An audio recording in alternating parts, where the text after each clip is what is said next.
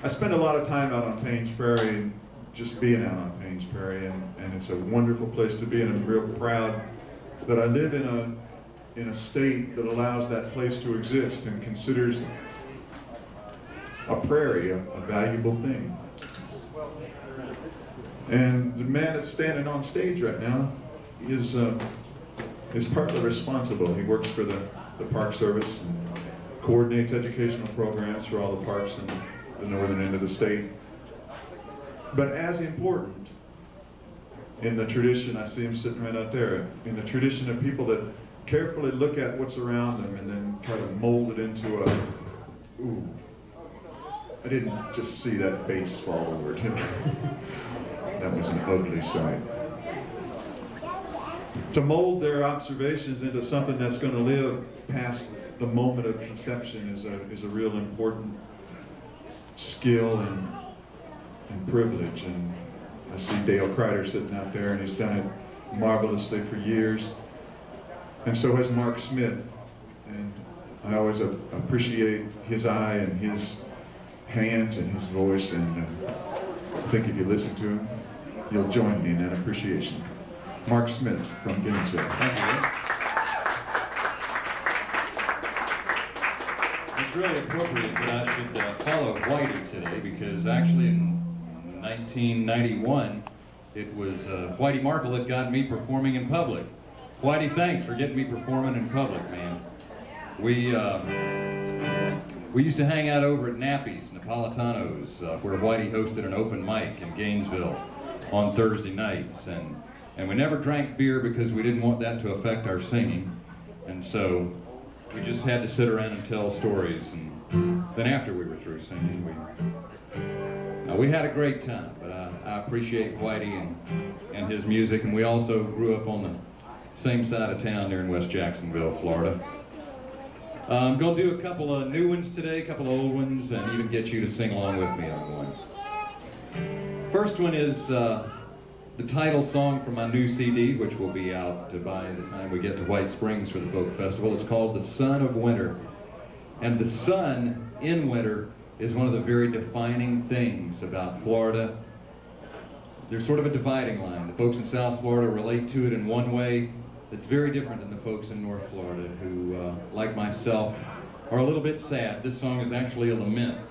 A little bit sad when you don't really get winter, when it's taken away from you. This is called The Sun of Winter.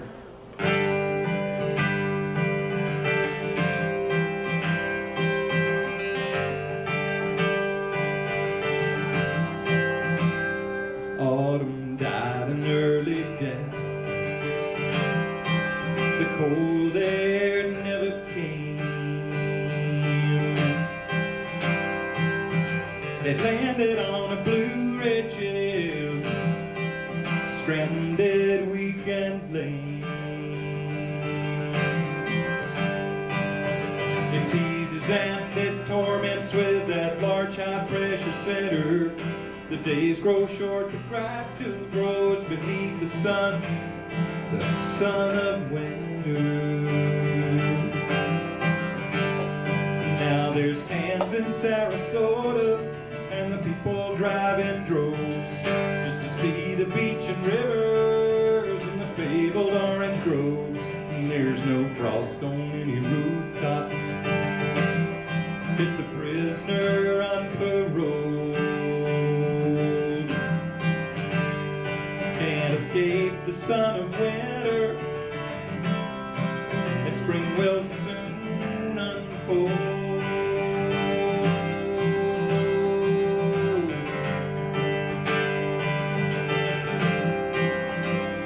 Those chimneys up in Chipley aren't smoking like they should, and families out on 51 still got a cord of wood.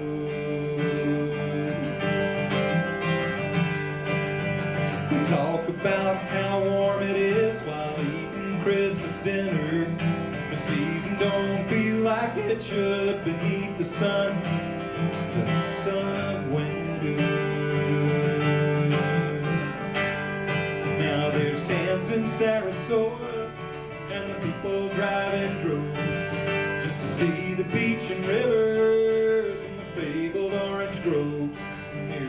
frost on any rooftop. It's a prisoner on parole. Can't escape the sun of winter, and spring will soon unfold.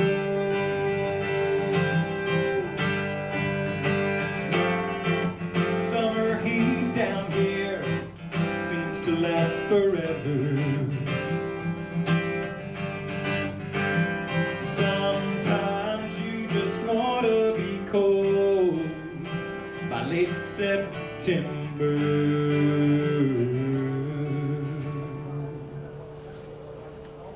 But autumn died an early death. That crisp air never came.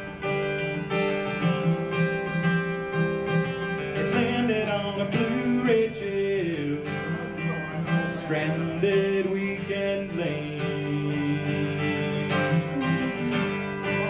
Those breezes sliding their way south must finally surrender.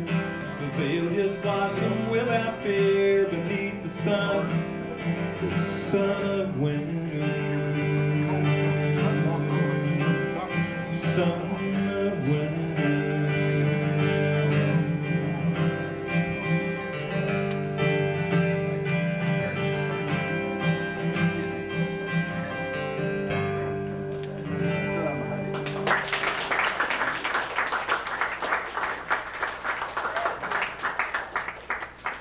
Thanks for being here today. Thanks for stopping by. Gonna do another new one here, and I always strive for a great degree of historical accuracy in the Florida history stuff I write about, but this is really a long story, and I wanted it to be a 3-minute song. So, not that I've really been any details around or anything, it just goes really fast. You gotta kind of hang with the facts as we go through here. This one wouldn't win any awards for songwriting, I don't think, but it's just a great story. It's one of those true stories that doesn't get told very often. And you have a part. Think of a Gilbert and Sullivan opera, or think of anything you've heard where somebody sings a verse and then the crowd joins in and sings the same line, or sings a line and then the crowd joins in and sings a line behind. The title of this song is The Devil and the Deep Blue Sea. The meaning will become clearer as we go. But your words are, yes, a great musician's what he wants to be if he's caught between the devil and the deep blue sea. And the music is like the little sailor's hornpipe thing. Yes, a great musician's what he wants to be if he's caught between the devil and the deep blue sea. So I'll be singing my line, yes, a great musician's what I want to be if I'm caught between the devil and the deep blue sea. And then you just repeat that, yes, a great musician's what he wants to be. What in the world is this story all about? Well, let's go back about 400 years, and I'll tell you.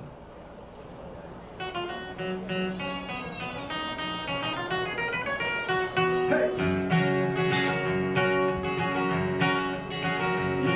We'll jump into a war right here between the French and Spanish. They both settled in North Florida and wanted each to vanish. So one group marched, some shots were fired, and others did set sail. But soon the French had found themselves at sea amidst a gale. Now Huguenots and Catholics may sound like they're all Christians, but each thought the others were from hell and founded their own missions. But the Spanish had the maker's ear, and French plans came unraveled, 'cause that hurricane ran their ships aground at a cape we call Canaveral. Still with me? Yeah. We'll get to the chorus in a minute. But the French persisted and walked north, but Indians blew the horn. They told the troops in Augustine that the French were tired and worn. So the Spanish met them in the dunes and made some harsh decisions. They put everyone to death, but a few Catholics and musicians. Hey! So a great musician's what I want to be if I'm caught between the devil and the deep blue sea. Yes, a great musician's what he wants to be if he's caught between the devil and the deep blue sea.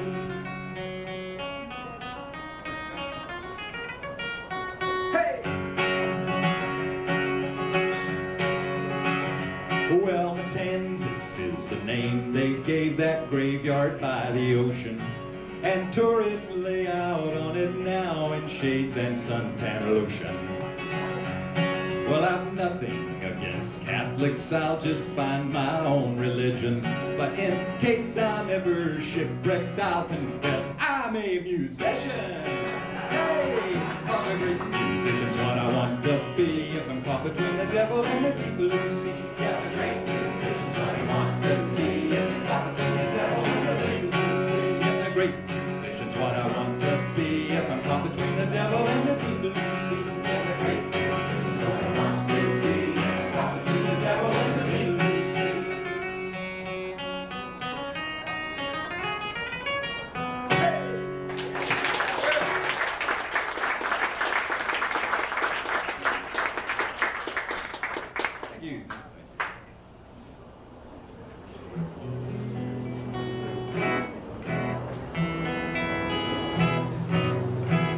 Gonna reach way back to 1990, way back 10 years anyway. Is there like, are we being invaded or something?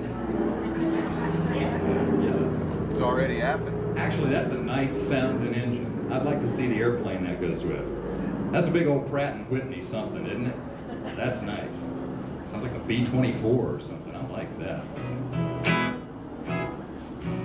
Little aviation bus thrown in for fun.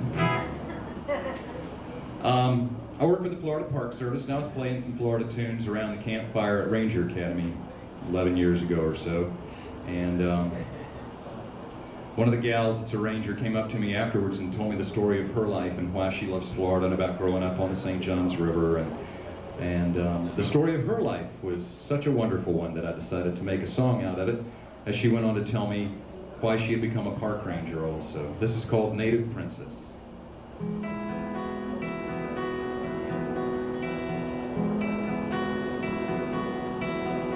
She'd wake up in the morning and run outside to play, with black dirt under her toenails and mosquitoes chasing her pigtails. She'd hide and seek with the shadows and the broken hammock light.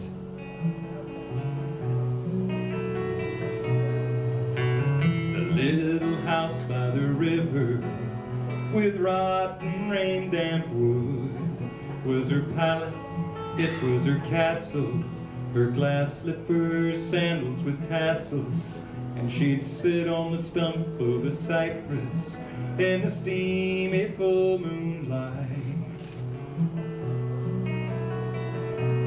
and she'd be the native princess,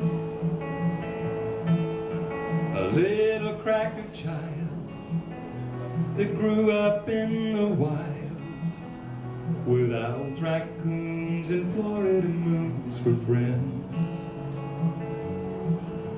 A princess in her dreams, and the native princess hopes her dreams will never end.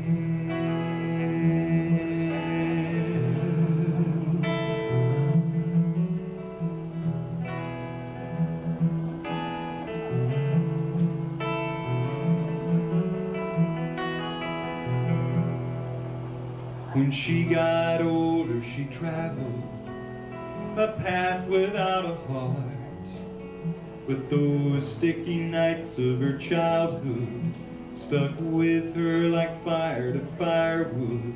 So she made up her mind she'd go back and feel those nights again.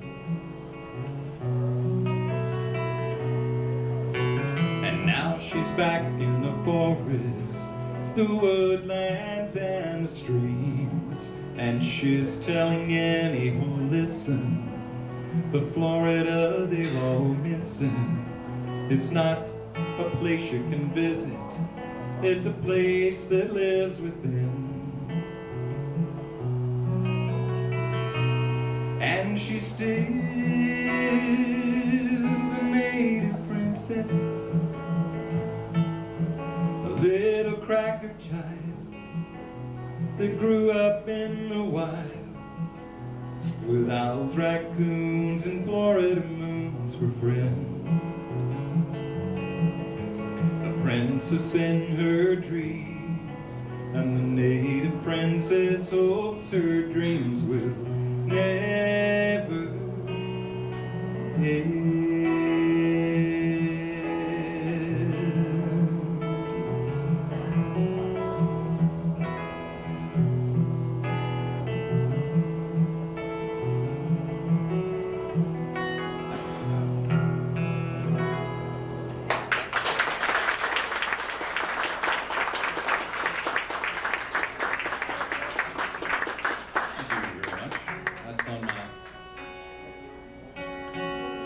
First tape, which is Water on Three Sides, and Water on Three Sides is now available on CD, and we have those for sale here.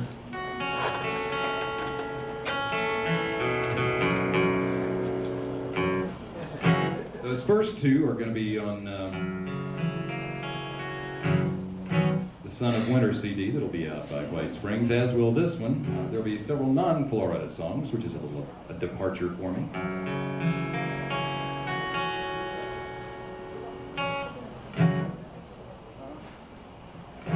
Hey, we write all kind of stuff.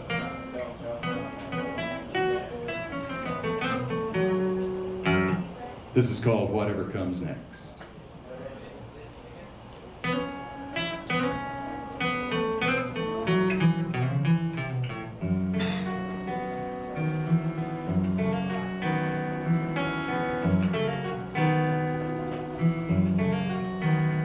There was only one lamp lit in her hall when Madame Cara set me down at her crystal ball and said, "Stranger, why are you so perplexed?" She said, "You just gotta do whatever comes next."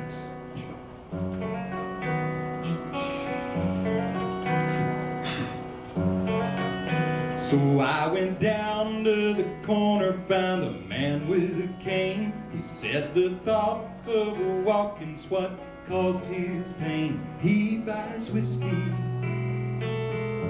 with money he collects.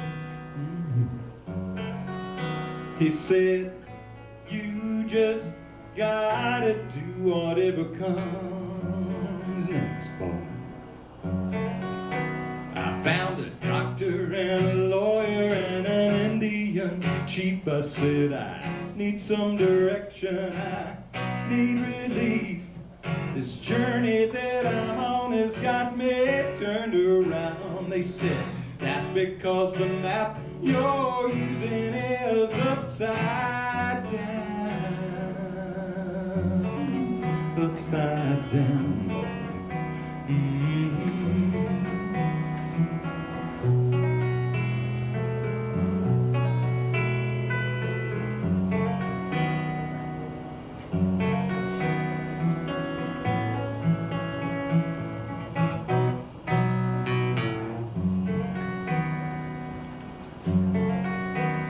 So I took their advice and off I went on the road to be successful or just president. It ain't nothing. It's not as hard as one suspects. No, no. You just gotta do whatever comes next. You just gotta do whatever comes next. Hey, hey.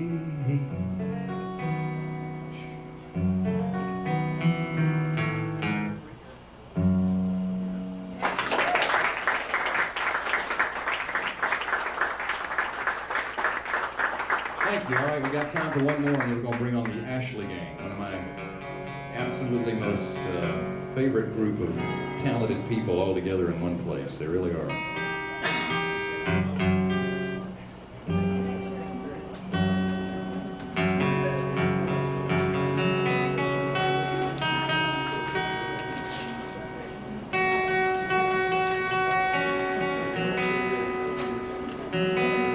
I wanted to do a song about manatees, and there are a lot of those. But I really wanted to address the larger issue. And the larger issue is how we choose to move through space, especially aquatic space.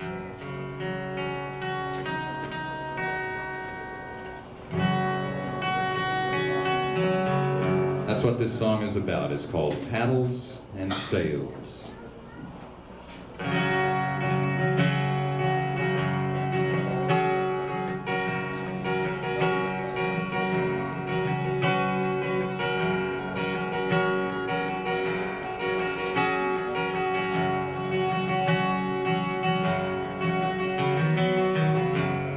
The water has spoken. It's calling your name.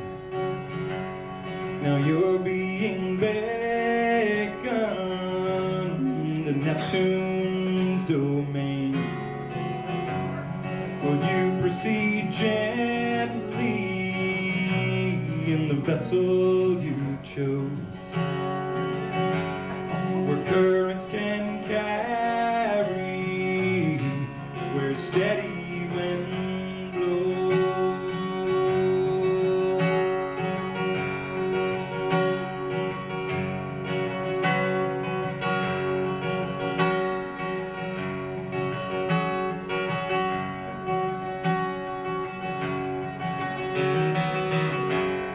You may miss a moment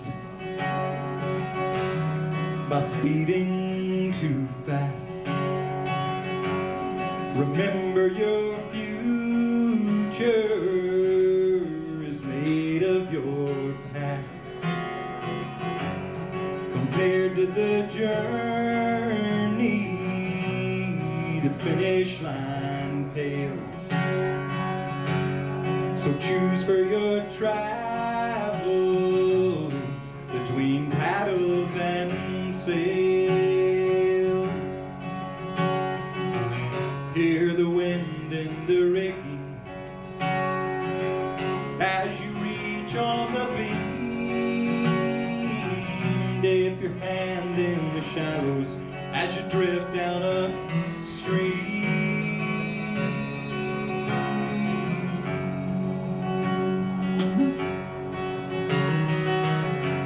Somewhere near the surface,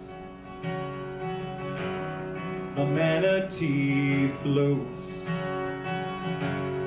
Another encounters the blade on the boats. But if you are gliding through the liquid that day, they'll whisper a thank you and just swim away.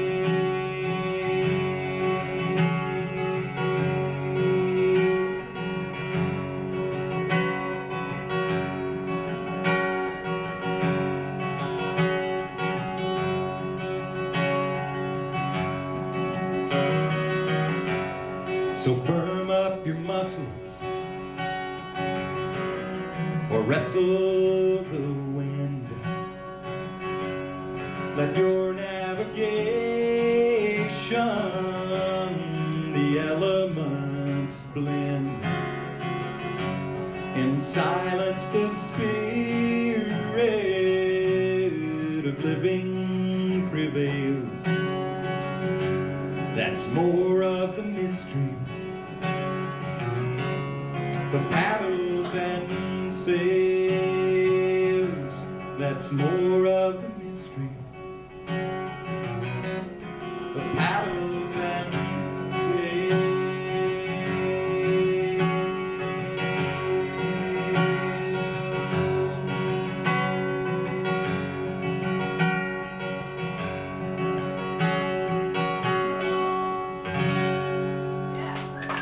Thank you all very much.